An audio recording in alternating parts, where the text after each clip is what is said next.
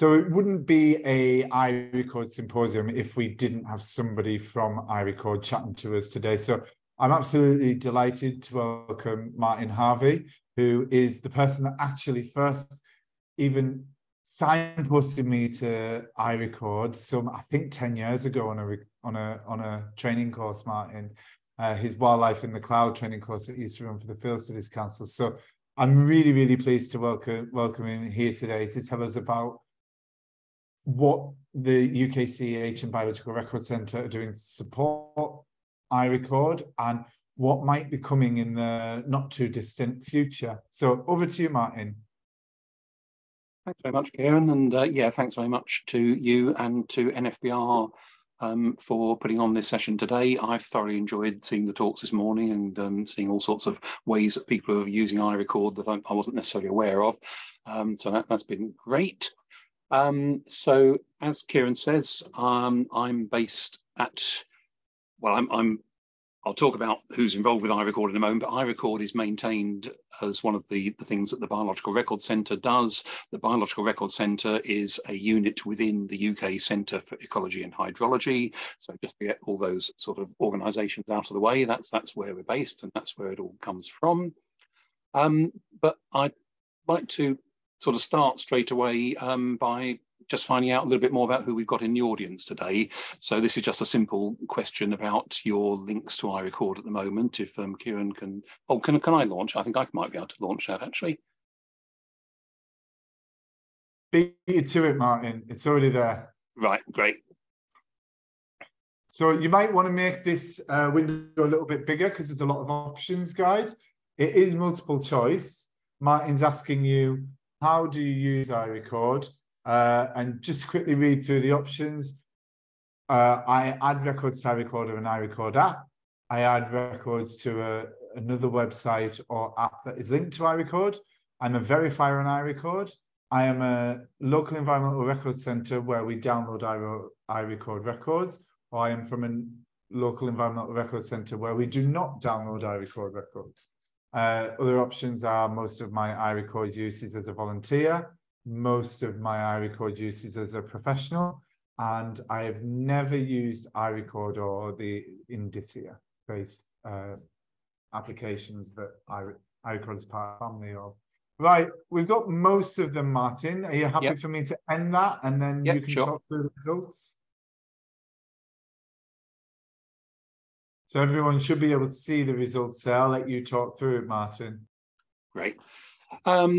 Yes, I was interested to see what sort of range of people we've got involved, and unsurprisingly, I guess, given that this was a symposium devoted to iRecord, most of the largest proportion of our audience are people who have used iRecord in one way or another.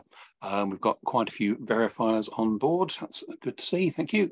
And quite a few representatives from some of the local record centres, including one that at least one that doesn't download data from iRecord currently. So there may be a conversation there that we could pick up on later on if anybody wants to know more about that side of things. So yeah, that's very useful to see. Thank you. So I think we can move on from there.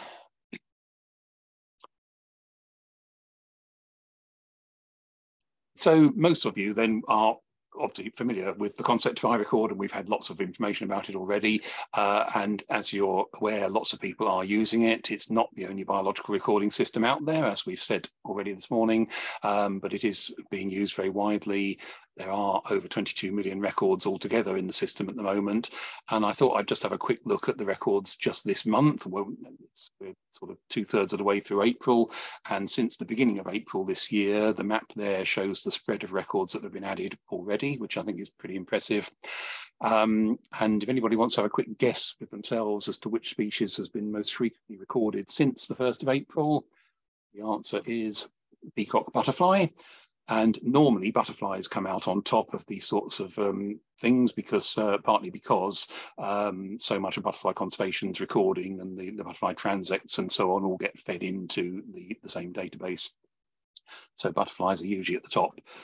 What about the most recorded species that isn't a butterfly?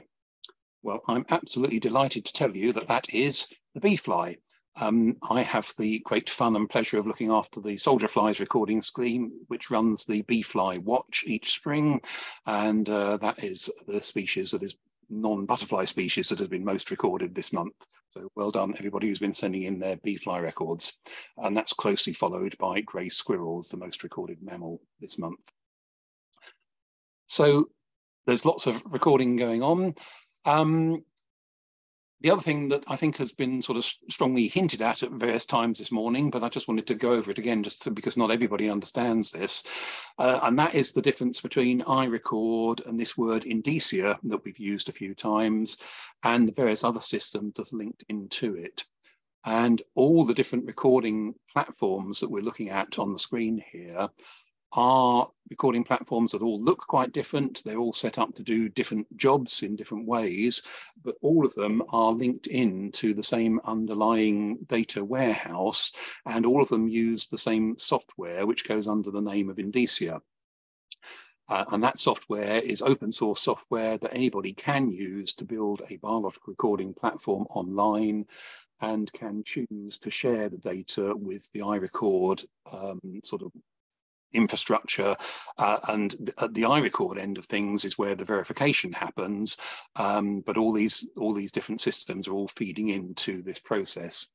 And one of the main benefits of having all these different systems feeding into the process is for the verification, so that verifiers can gain access to all these records that might have been put in lots of different places for lots of different reasons, but they all come to the verifier for that particular species group, who can access them all in one go. It also allows us to assist with sharing the records out again to the local record centres and through to NBN Atlas and beyond. So really what we've been trying to achieve over the years with the iRecord system is to allow the recorder in the field to be able to very quickly and relatively easily, we hope, get their records into the system one way or another using either the iRecord website or app or one of these linked systems. All those records become immediately available to national recording schemes and their local county recorders who play the major role in verification. They also become immediately available to the local record centres. And through the national recording schemes, they can then flow on to the NBN Atlas to be disseminated more widely there. And from NBN Atlas, they go right the way up to the Global Biodiversity Information Facility and can and are used to feed into global research on biodiversity change and related issues. So the system does enable this relatively rapid sharing of records from out in the field up to the world. More recently, we've started to link in some other systems, and again, these have been mentioned already this morning. iNaturalist UK records do feed into iRecord once they meet certain conditions and can fit into this data flow and get a further verification check and then get fed on beyond there. And we do now have a link with BirdTrack. BirdTrack is the leading system for bird records, but it does also pick up on some other species groups nowadays, and those non-bird groups are flowing into iRecord for verification. And we've been saying for a long time that we want to take the bird records from iRecord into BirdTrack to be verified, and we haven't quite finished that one off yet, but that is still the plan, to make that link in the other direction as well. One thing I wanted to do today was just to mention some of the other people that work on iRecord. There is a whole team of us, most of us based at UKCH, and John Van Breda, who's already been mentioned today, is one of the main developers. John is not based at UKCH, he's an independent developer. And I just really wanted to recognise all these wonderful people and the wonderful work that they do. John and David Roy were the sort of instigators of iRecord going back about 12 or 13 years now, I think it is, maybe a bit more than that, and have been involved in it right from the start. I've been involved with it for the last, 10 or 11 years, as have some of the other developers as well, and then more recently Robin and Sam have joined the team. We have the good fortune to work on this system and try and keep it working for everybody else. And I've slightly artificially divided us into two groups, but the technical development team are all people with lots of knowledge and experience and expertise in biodiversity data, and the management and support team are all people who have a degree of technical knowledge as well. So we do sort of share roles quite a lot. But anyway, that's what we all look like. And we are there to try and keep this system running and to enable it to work with all the wonderful volunteers who get involved with adding the records in the first place, of course, and then with the recording schemes and the verification, which is nearly all done by volunteers. There are a few people who get involved in verification for particular projects who may be doing it as part of their job, but the vast majority of it is done by people working in a voluntary capacity. And for those of you who aren't verifiers, this is just a glimpse of what the verification part of iRecord looks like. When you go into this page as a verifier, you get to see the list of records that are waiting to be looked at. If there's a photo, it will be displayed. The map on the right-hand side shows the location of the record in the context of the other records of that species, and all the details and the comments that people might have added to the records are there as well. So that's the sort of main tool that verifiers are using. And what verifiers are actually trying to do, really the overriding task is to decide whether any individual record is acceptable for the recording scheme for which the verifier is verifying. Which is not quite the same as making a judgment as to whether the record is absolutely correct or absolutely incorrect. It is making a judgment based on the evidence that's available as to whether the record is well enough evidenced to be useful and acceptable to the recording scheme. Obviously, if there's a photo, that can be checked to see whether the identification is correct. But alongside that, or if there isn't a photo, then the things like the location, the date, are they likely? Is it plausible that the record will have come from these places? Is the record from somebody who's a regular and very experienced recorder, or are they brand new to recording and might need a little bit more help to get things confirmed? So in order to sort out some of these questions, the verifier may need to query the record and to ask for more information. And of course, not all records can be accepted. Not all of them are able to provide enough evidence in the end to make the record acceptable. But we've seen to date that most, the number of records that can be accepted either immediately or following some queries is actually a very high proportion of them. There's a number of things that recorders can do to help verifiers with this process. And certainly if you found anything unusual, that might be a rare species or just something at an unusual place or time, providing a photo is really helpful in those circumstances and information in the comments. On the other hand, if you're recording a very sort of familiar species that you've seen many times before and you see it many times again, you don't need to put a photo with every single occurrence of it. Once you verifiers will sort of realize that it's something that you know about, and it's not a good use of your time nor necessarily of the verifier's time to add a photo for every single instance. Most recording schemes prefer recorders to give a full name if they can, and there are some schemes that really sort of insist on that and will sometimes reject records if for instance, a pseudonym has been used. That is quite a sort of tricky area, and there's a lot of different views out there. And we're also well aware that particularly with an online public website, not everybody wants to make their full name sort of up there visibly visible in public, showing where they've been out and about recording. And there are certainly very good cases where people might want to conceal their identity in some way. And I think this is a sort of evolving area that recording schemes probably themselves need to think a little bit more about how we deal with this. As I say, there is some quite mixed views at the moment. Also providing further details of location and stage and so on is all potentially very useful to help your record be checked and accepted. And somebody mentioned, I think it was John right at the beginning, mentioned that there are these custom species reforms for particular species groups. So for instance, there's a form for dragonflies, there's a form for moths, there's a form for mosses and various others. So if you are focusing on a particular species group, it's worth checking to see if there's a form specifically for that group that will help you record the detail that's needed. But if you're in any doubt over any of these things, the best thing to do is to contact the relevant recording scheme and ask for their advice on how you can best provide your records to them. Verification, one of the questions always comes up about iRecord is why aren't all the records verified? And that the obvious answer to that is that it is dependent on volunteers. We don't have recording schemes for all the species groups. Not all recording schemes are actively engaging with iRecord yet, but the number is increasing, and the blue bars on the chart here show the number of individual verifiers who've been active each year for the last 10 years. And the number of records that are being verified, and both are on the increase. And we continue to work with recording schemes to bring new people on board on a very regular basis.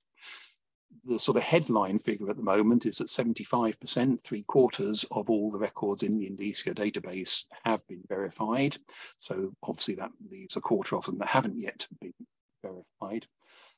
That's not quite spread evenly yet. The iNaturalist element of the data that comes into Indicia is lagging behind at the moment for various reasons. There's perhaps some more consideration needs to put to what we do with that. But overall, I think this is an encouraging people, and yet again, it shows the amount of work that is being put in by all the people that help with this.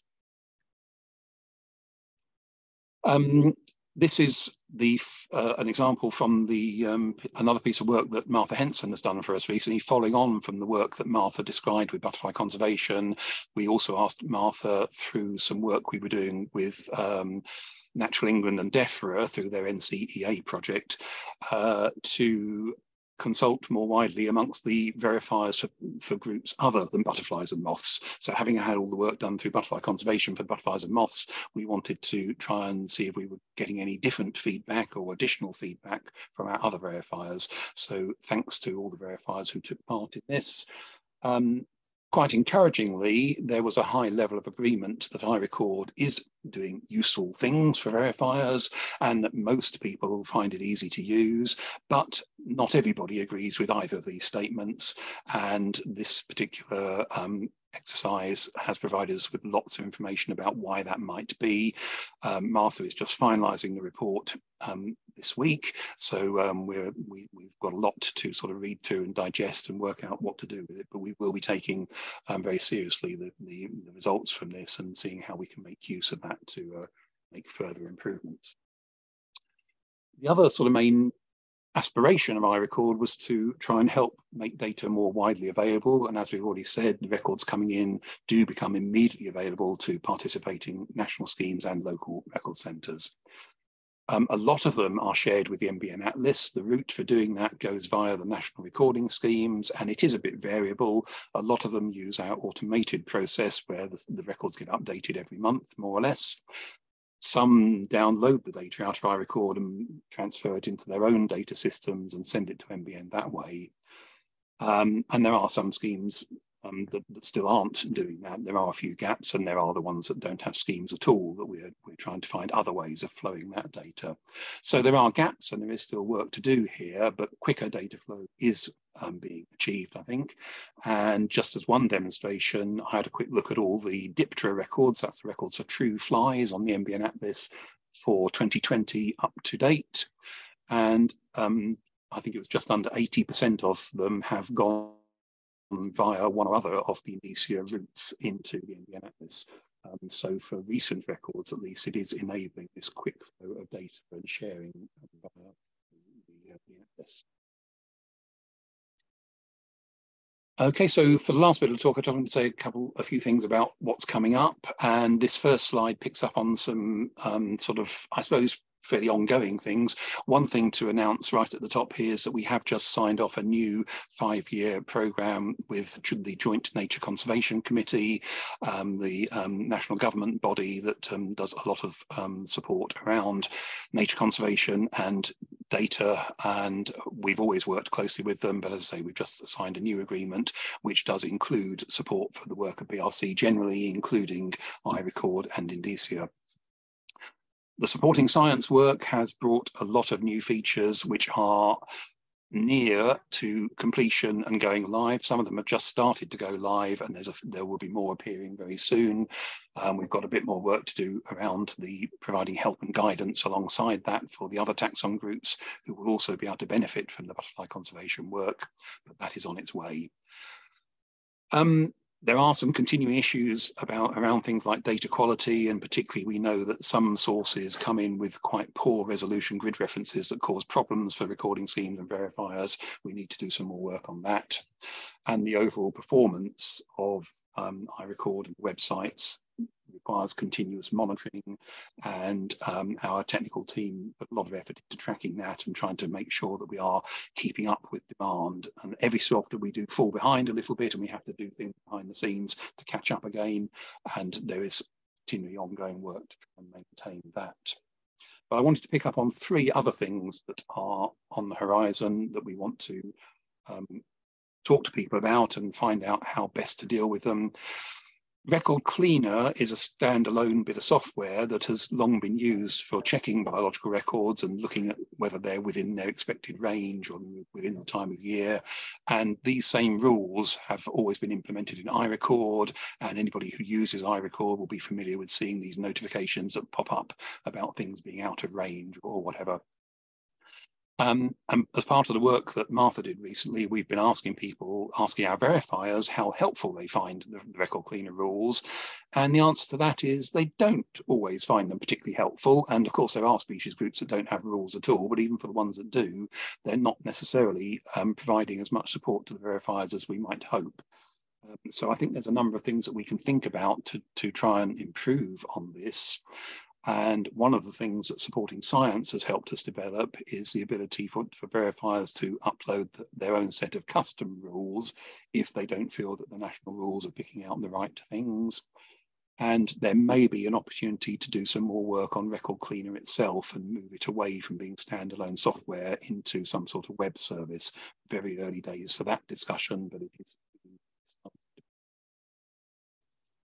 Next item that's been picked up in discussion already as well today is around the whole business of image recognition and automatic identification. This is now available in the iRecord apps, or some of them certainly, and we are using some of the existing image classifiers. The Dutch OBS Identify system is being used very widely in iRecord. We're also working with the PlantNet people. And the image recognition process is getting much more accurate and it improves very quickly. And we are working with the European teams who are building some of these systems to try and improve them further. But as we all know, they are not infallible. They work better for some species groups than for others. So there certainly isn't any case at the moment for replacing human verification with automatic image recognition across the board. But there might be a place for allowing the image recognition to support human verification.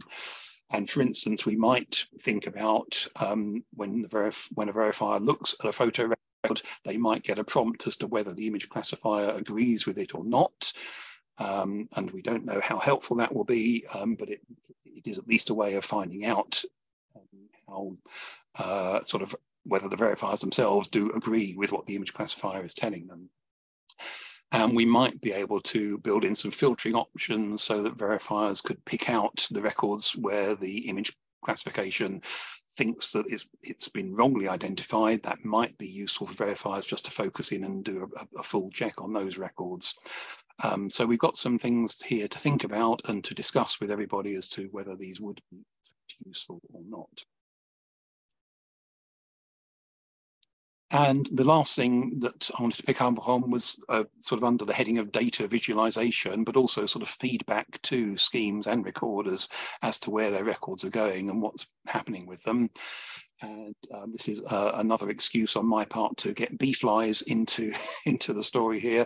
The map we're looking at here is the bee fly map, and in fact the orange dots on this map are where we've had new 10-kilometre records for bee flies this year. Despite the fact it's a very well recorded species, we're still getting new 10-kilometre square records, which is fantastic.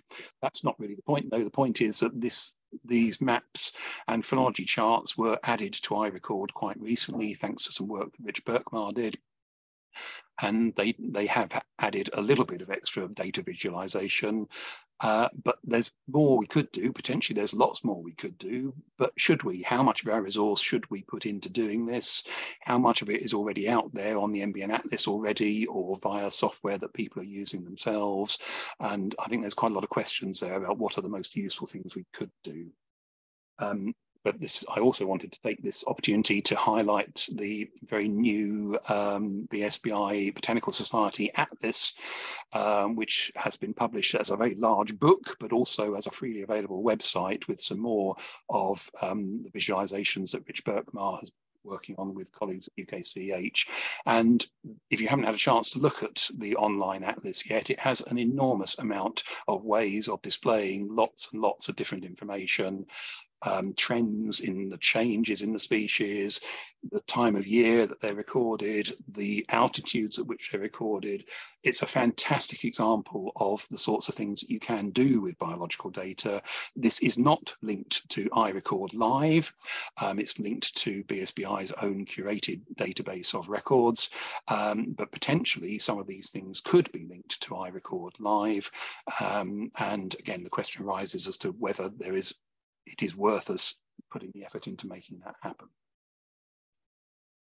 So just to finish then, one last poll is to ask you, if you had the choice, what would you recommend we spend our time on, basically? So we're going to ask you to pick out which one feature you think is the most important for us to be working on at the moment. And I'd just be really interested to see, I guess this is a fairly unscientific sample of people, but I'd be really interested to see what people would initially pick out from the list that you've got here. I'm just going to read through the options, Martin, for the sake of the recording. So the options that Martin's given, like you said, it's select one, select your most desired. Faster and more reliable website performance. We've got greater use of automatic photo identification. We've got simpler recording forms. And we've got the converse of that, recording forms with more detail tailored to my species group. We've got extra tools for mapping and querying records, and then other. And if you've got another, please drop it in the chat. What I might do is, while you're finishing off that vote, if there's any dropped in the chat, I'll read them out. Right, okay, I think we've got pretty much everybody there. So share the results. Martin, do you want to talk us through the results? Okay, so number one on the list of choices is for a faster and more reliable website performance. And I can entirely understand why that is a popular choice. There have been times when iRecord has run very unhelpfully slowly. I think it's running reasonably well just at the moment, but there is definitely room for improvement. And it is something that you'll be hopefully pleased to hear is already in the pipeline. It is being worked on. There are a number of quite complicated IT things that we have to work with our other colleagues in UKCH to get in place to make the next big step in performance, but work is underway to make that happen. Second on the list are the extra tools for mapping and querying records. So that's linking to the sort of data visualization side of things. So that's good to see that there's some support for that, but we need to work with all of you to find out exactly what will be the most useful tools that we might think about doing. And then we've got recording forms with more detail for the species groups. And I think part of that issue is how we actually signpost people to use the best forms for what it is that they're recording, because there's quite a complexity of different forms out there. Greater use of automatic photo identification. Now, my question's not very clear there about whether people are wanting greater use from the recorder's perspective or from the verifier's perspective or from some other perspective, but there is at least some support in continuing to investigate that.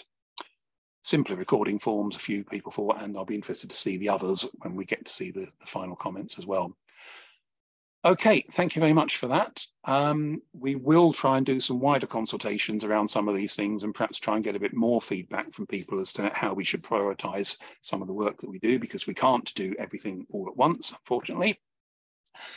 So I just wanted to finish again by thanking Kieran at NFBR and for Biological Record Centre for supporting all of us to do the seminar today. We asked you why iRecord. We've had some really good examples of the way that people have been using iRecord, and thank you to everybody who's taken part in that.